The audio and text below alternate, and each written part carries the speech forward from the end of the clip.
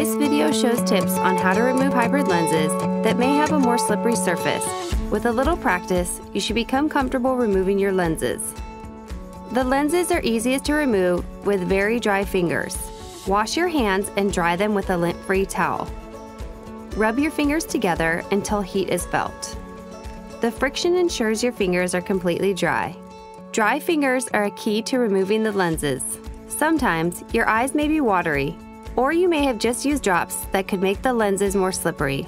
Or you may be a new wearer of hybrid lenses and don't have the hang of removal yet. Remember to dry your fingers in between each try. If removal is still a challenge, here's another way to take out your hybrid lenses.